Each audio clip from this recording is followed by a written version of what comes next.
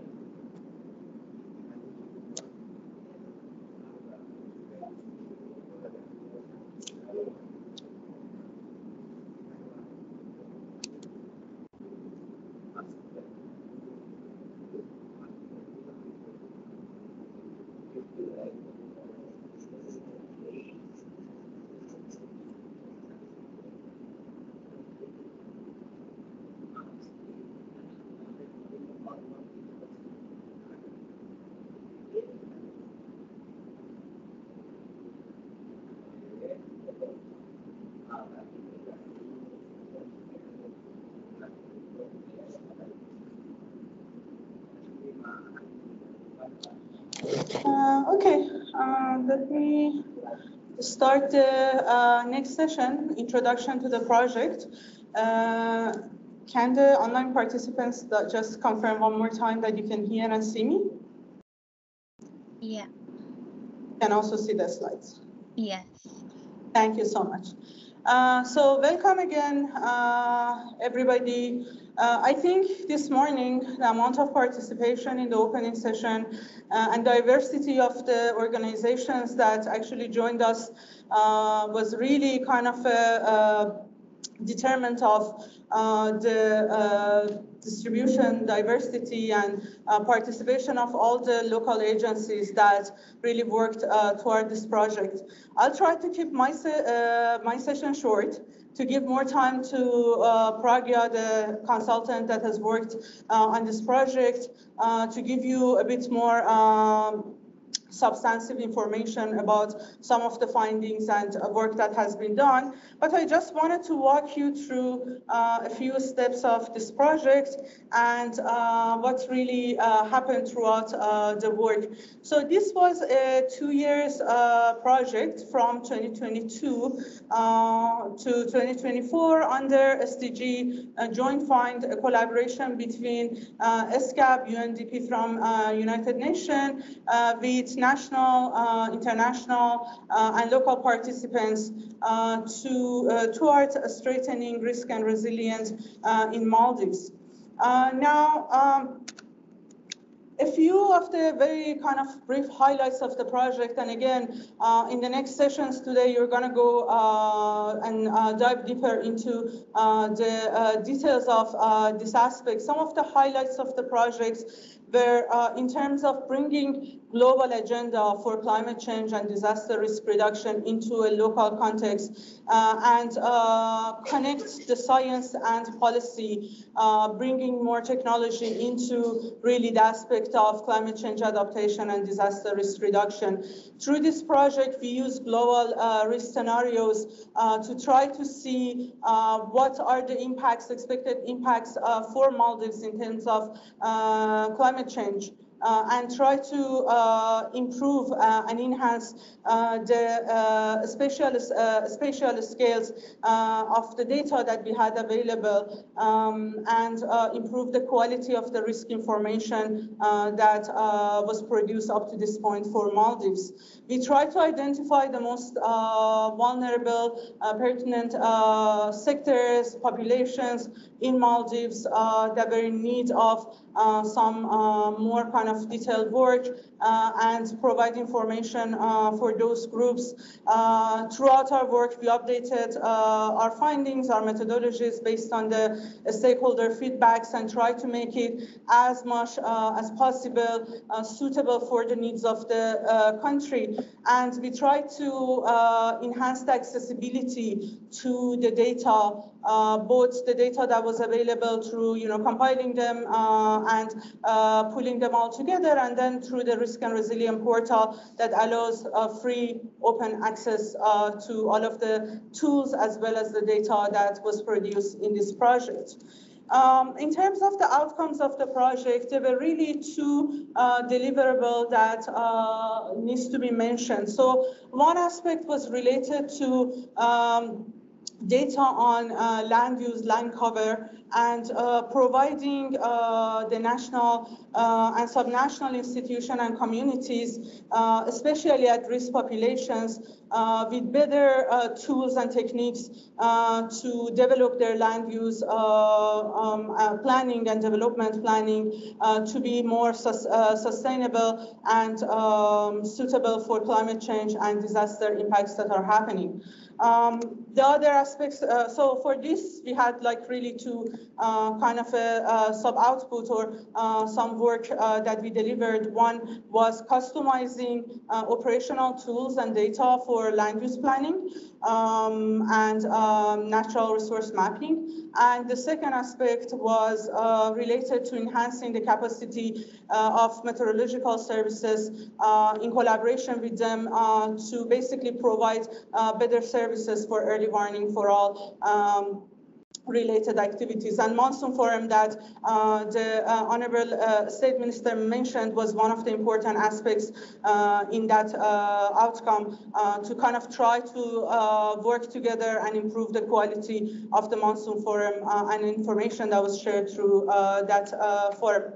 The other aspects goes a little bit more, I would say, macro level. So from looking at the tools and services to look at development and planning, we really wanted to provide gender responsive, equity-oriented planning tools and services, and make sure that they are straightened for the national and subnational use. So not just for land use planning necessary, but in different aspects of development, try to see what are the projections that we see, what are the data that are available, and then try to really connect them with the work that has been done in Maldives and try to make sure that it's going to be a sustainable work in long run, considering the changes that we are going to be expecting in the country.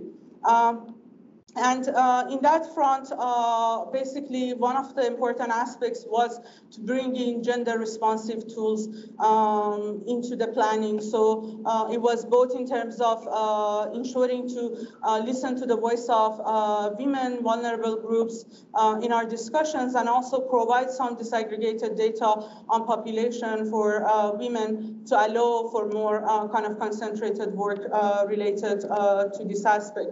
If we really want to think about in terms of SDGs, Sustainable Development Goals, and connection to this project, I'm not going to go over all of the SDG goals that are related to this project, because if you really think about, I mean, the aspect of climate change and whatever that really helps with straightening climate change adaptation, it goes under all 17 Sustainable Development Goals. But if we really think about the direct impact, SDG 1, no poverty, so making the at-risk population more resilient. SDG 5 for gender equality, with involving women in the process of policy and technical expertise, and also including them in our basically estimations and calculations. This project can have a direct impact on SDG 5.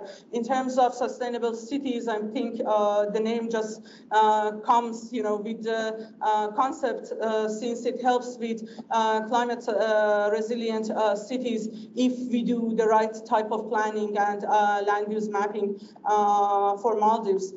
Climate action, the project is, by nature, a part of the climate action, both in terms of resilient building for disaster, in terms of climate change adoptions, and in terms of bringing the information into national policy and ensure that basically the work, the policies that we are developing are going to be suitable with the changes that are happening. And finally, in terms of SDG 16, strong institutions, with access to the data, open access to the data, we can ensure that there is more participation from different communities in different levels in terms of decision making for development, for advancement in the country. So there is a direct linkage with SDG 16 as well.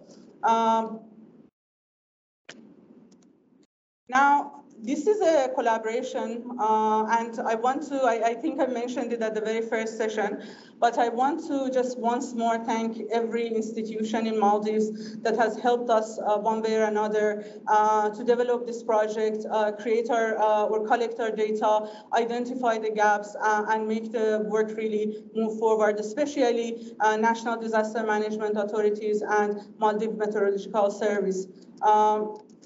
I've brought some of the names that came, to my mind when I was going through the project, thinking about all of the agencies that helped us, local government authority to really connect us with the communities, local councils, atoll councils, island councils. They had a lot of good feedbacks moving forward in the project.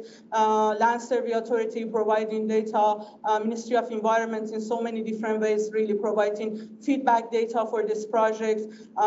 Ministry of Housing, which I think the name has changed, but at the time, from different bodies of the ministry, the help and assistance that was done to this project, and many, many more. Again, I hope I'm not missing too many important agencies. We had a lot of collaboration, suggestions from UN agencies, UNDRR, UN Environment, the RC office was strongly involved in this project. UNDP, of course, I didn't mention directly because they are a part of the project implementation.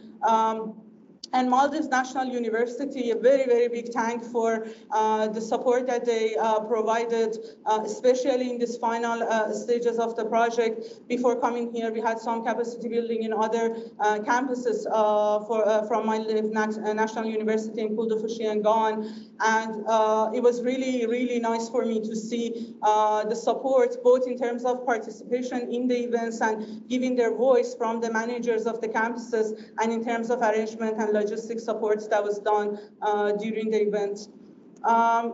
So in terms of timeline, again, this is like looking a little bit too long, but I just wanted to walk you through the steps of the project, and I'll try to be as fast as possible. We started this project in 2022. It was supposed to finish by the January 2024. Because of some changes that happened in the methodology, some delays in collection of the data, some pause that we had in November forward for the capacity building, and those factors, there was an extension for the project. So the final result of the project is going to be out by March 2024. So end of this 2 months from now, basically. We started the scoping and kind of identifying the plans that we had. And then around in 2022, around July, the recruitment of the consultants started with the international consultant, and the national partners that we had helped us both from National Disaster Management Authority and the Maldives Meteorological Services to recruit some national consultant to help with this project. The methodology, data identification, collection work started. We had our very first stakeholder consultation in October 2022. There we provided the first findings that we had from the project, and all of the data that we had created. We talked with a lot of different, basically, national stakeholders, and we got some feedback about the project, including requests on some more data or some more aspects that could be found from the data. For example, critical infrastructure, or there was a request related to land reclaim to see what are the reclaimed islands in the past few years, to kind of look at the pattern of development in the country.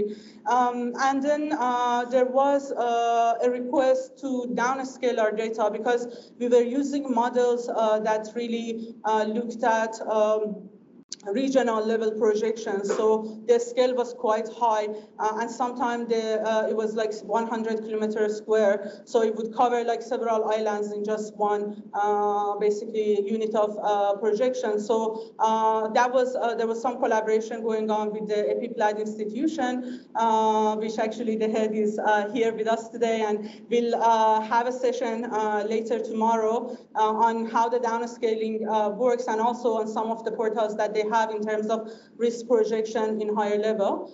So please join the session if you're interested in the topic. And then we brought that basically downscale information into our analysis.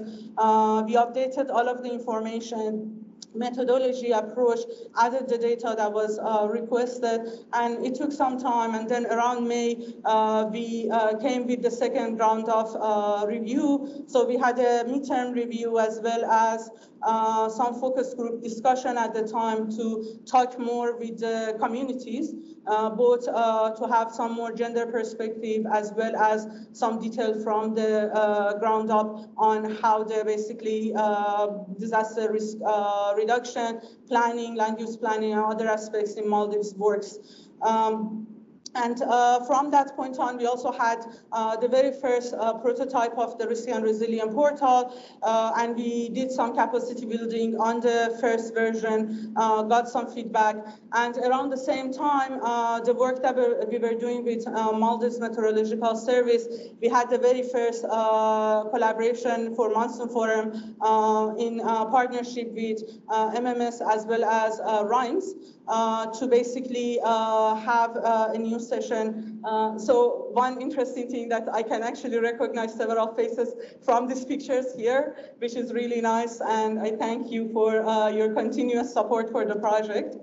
After that, we realized that one of the aspects that might be an issue in Maldives is the technical capacity. So there are a lot of agencies that use the data, but unless they are specifically mandated by, to use like specific techniques, GIS techniques and such, they might not have the skill to really use the basics of the data. So to help with that, we had one session, online session on QGIS, Geographic Information System, and QGIS software, which is an open software.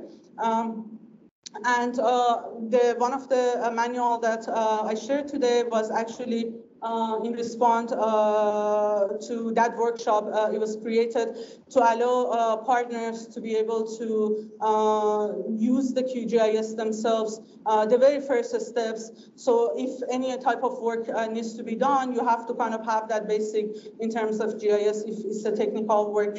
And after that, we had another session of more advanced technical session on use of basically doing climate change disaster risk analysis using data and applications, again, on the basics of QGIS, and following the first workshop. And we had a quite good participation in this workshop as well.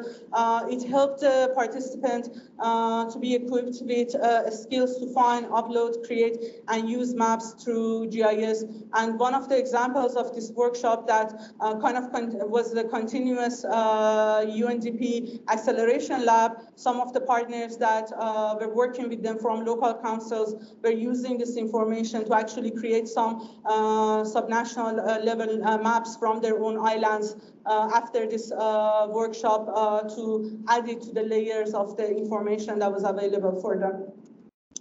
After that, we had the basically more advanced levels of preparation of the portal, integrating all the information into the portal. Because again, if you don't have that that technical capacity to use the data directly, then there's this question about the concept of inclusivity. And we want to make sure that everybody in every level is actually able to use the data that was created with this project. So Risk and Resilient portal was one of the aspects that was developed specifically for Maldives. There's a Maldives page, and later on, some of my colleagues are going to have a long presentation about the portal, but it provides the tools, all of the data that was created through this project, through open access online resources. So you can just go to Chrome, get access to this portal, and use the data, use the tools,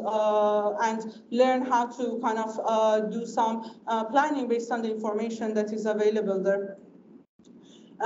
We also try to ensure that basically the portal is available through different agencies. So right now we are in the process of integrating the portal with Maldives Meteorological Service, with NDMA and Maldives National University.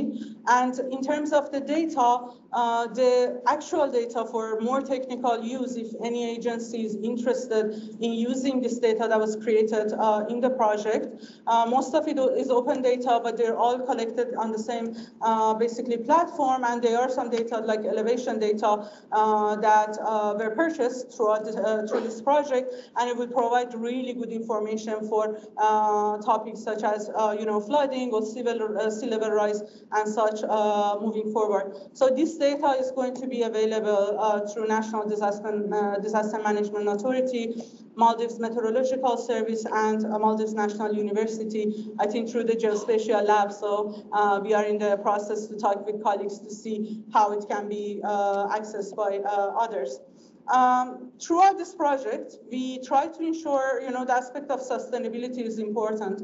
So we've been trying to develop some manuals to allow locals, even if we are not there, are able to learn some of these skills, techniques, and then use them. So in that regard, there's been a few knowledge products. So you already saw the printed version of these knowledge products. If you want, you can just scan the QR code and get access to the manual. So the first one is basics of geographic information system and QGIS software. So it's basically aiming to enhance the knowledge of the basic terminologies, basic information for use of geospatial data and use of QGIS. So it starts from the very basics of how to install the software all the way to the basics of the tools that are available on the software. The second manual that has been also finalized and printed, should I leave this one a little bit more for anybody who wants to scan it? And we'll share the slides later on in the event page of the website as well, on ESCAP website, so anybody interested can go and use the links. If you also go to ESCAP Southwest Asia office webpage, you can see the first two manual are already published for use. And we are going to be adding some data to the same page to allow more basically interactive use of the manual. So when you're going to learn the steps, you can actually use the Maldives data, sample data to practice with the manual as well. So the second one is a bit more technical, related to impact-based forecasting. So operationalizing impact-based forecasting and warning systems for Maldives. It looks at different type of methodologies that are available, some of the good practices and such. And again, the link for the finalized version of this manual is available. The third one, which you can get access, so this is not on the website yet. So if you are interested, you can scan the link. This is the draft version. Again, we are waiting for the user review to make sure that everybody is comfortable using the manual and we don't need to add any more information. But this is a step-by-step guidance on climate risk assessment, climate projection information, and some of the geospatial technologies. So we are trying to allow basically beginner operators to learn how to use the maps, create the maps, find the exposure, and such information. So for those that want to use the data directly in a more advanced way, this is a really good manual. And it's planned to, you can see at the top, it's planned to be published in February. And the final manual, which I would say actually is one of the most important manuals in this set, and you're going to be using it today, or rather tomorrow a little bit as well, is the Risk and Resilience Portal Manual, which is a step-by-step manual to use the tools that are developed and produced in the portal. Now, this manual right now is available in English, but after finalization in the next week or two, we are going to move to translation of the manual in the Vihid language as well, because we are hoping to provide some more accessible ways for the communities to use the portal. So we are hoping that this manual is going to actually allow that connection between, this information data that is in English and local communities, so that they can use it in their even day-to-day life if they want to make decision about any aspect that they have, whether it's business, whether it's development planning for their house or something, or in higher level in community, in councils, in national level, on and on. So this is also a prototype. So one thing that I would request everybody in this room, if you can download this manual, when you're working with the portal, when Pragya is walking you through the portal today and tomorrow, maybe just look at the manual in the next few days, look at the manual. If you think anything is missing, because we've been using the portal a lot, so we added all the information that was necessary from our perspective to be able to comfortably use the portal. But still, from someone who starts new, there might be aspects that we are missing. So we want to make sure that this is a comprehensive set. So if you have any feedbacks of the steps or information that you cannot find in the manual, please get in touch with me and provide your feedback so that we can create and produce a good quality product that would be used for the local use as well. Everybody who wanted to scan the link. And after production of this information, we've been having a new series of capacity buildings, including today. So as I mentioned, we had some capacity buildings in Gang, Kuldufushi, and this is the third one from this series. So those were more targeted toward the local communities, participants, first responders, any of the agencies that were active in those atolls or islands. And again, I was really happy to see the kind of diversity of the participation, and it brings kind of the importance of the issues of climate change, as we had from several guests mentioning the issues of the floods that have been happening recently. That's basically non-frequent or rather non-predictable situations that are going on in Maldives. Is a little bit alarming, and looking at the kind of pattern of climate change, I think everybody is wondering like what can be done, what we need to do to make it more sustainable, better. And these are some of the kind of pictures from the capacity building that was done in this island so far.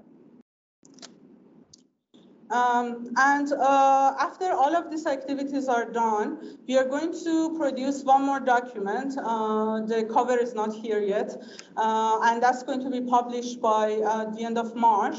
And that document is concentrated on the risk profile of Maldives, so providing basically ground information of the whole project, from the methodology to the findings and projections that are relevant for the use of the agencies that are working on these topics. And just some of the aspects of the way forward, again, I think is going to be discussed in much more detail related to this project, but we are in the process of this discussion with different agencies on dissemination of the data in national, subnational level to ensure that their access, the connection is there. So from the local agencies, others are able to actually get in touch, request the data if they want to use the data in a more technical capacity for their use, or if they want to build on top of the data. We are hoping to have more training on the Risk and Resilience portal through MNU, through NDMA, and hopefully in the Divi language to provide more inclusivity for the local communities to be a complementary factor to the portal and the manual in Divi language as well. We are hoping to assist our partners that have been involved in this project or are interested to think about ways that they can actually use the data for basically a sustainable approach for DRR and CCA. And we are also in the process of developing some innovative tools to, again, help more kind of use from the portal, such as mobile-friendly version of the portal, since one of the feedback we got from Maldives was a lot of people are more interested in using their phone rather than using laptops in communities. So it would make it easier for them to at least interact with the portal to some extent and get the information.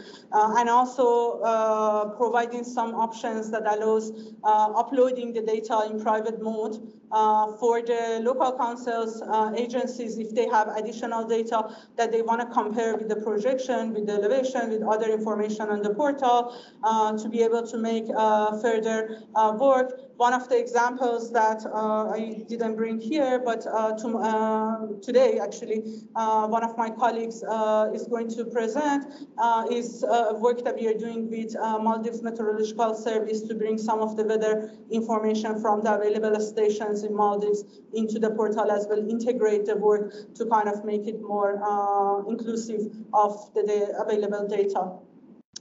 And just adding that the result of the data is going to be integrated into Early Warning for All initiative that is ongoing. And we have colleagues from UNDRR and other agencies, national institutions that are going to be talking about that project more. It's going to be used in loss and damage fund for slow onset disasters coming forward, which is some of the initiatives is ongoing with UNDP. And it's also going to be used in some of the disaster risk reduction plans that are ongoing by NDMA. So these are just some of the sample of the ways forward, but you can think of all the ways that you can actually use the data after getting to know the portal and the information that was created more. And hopefully the next discussions in the coming days would provide you with more opportunities to learn more about how you can interact with the data and use it for your own advantage in terms of climate change adaptation, disaster risk reduction, and sustainable development. That's all from my side. Thank you for your time. If you have any questions.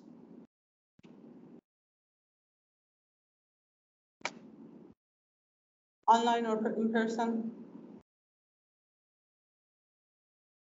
Yes?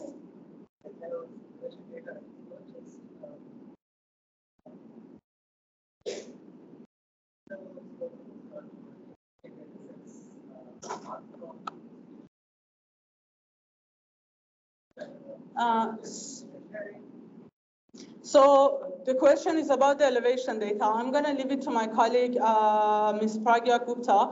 She's the international consultant involved from the beginning of the project. We've been to Maldives back and forth a few times for this work, and she's been doing all of the technical aspect of the work. So just to kind of give you a picture of the next few sessions, we are going to start with Pragya providing some overall details about the findings of the project. So I already answered the question. It was about the elevation. So she's going to give some detail. You're providing information about the elevation data, right? Yeah. What is the data sharing arrangement for other sources of data existing in the country as well at the moment? And if there are Yeah, so the two ways to access the data like elevation, either you can access it through the Risk and Resilience portal if you don't want to work with QGIS or ArcGIS, or you can get in touch with NDMA or MMS, depending on which one you are having a more frequent partnership with. They're going to be having access to all of this data, so they can provide the data to all of the partners, agencies, communities, councils, anybody who's interested. The current version online of the portal is the most current set of data? Yes. For elevation, everything that is in the current version of the portal, it has all of the data that are relevant to the project. Now, one thing I want to mention, when you're, if you access the portal through your phone, when you get the link, you actually go to the phone version of the portal. So that might not be perfect because it's the prototype, but again, you're more than welcome to provide your feedbacks about your experience, and like if you see any specific glitch or anything that seems kind of inconvenience, you can let us know. So in the development stage, we can actually work on those aspects and make the quality of the mobile version better as well. Any other question? Online participants? Okay, so I'll hand over the floor to Ms. Gupta to start discussing about the findings of the project and some of the other aspects of the work. Yes.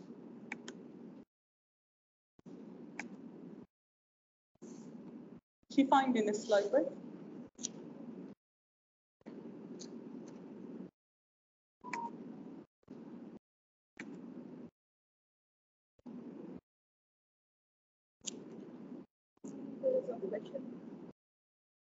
Oh, so there is a question, would you be including these manuals in the Google link?